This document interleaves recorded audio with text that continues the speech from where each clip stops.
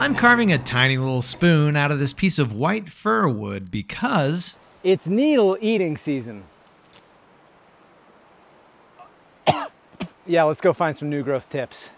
These new growth tips are going to taste a lot better, and I'm going to use them to make a slushie. I'm also heading out into the wilderness to gather some white fir wood to make a goblet and a little tiny spoon to eat that slushie with. A lot of really fun stuff going on in this episode. You're not going to want to miss out on it, so click the link in the comments to watch the full video to see just how much wood I pulled off the mountain and if that slushie tastes any better than that first bite of the tree did.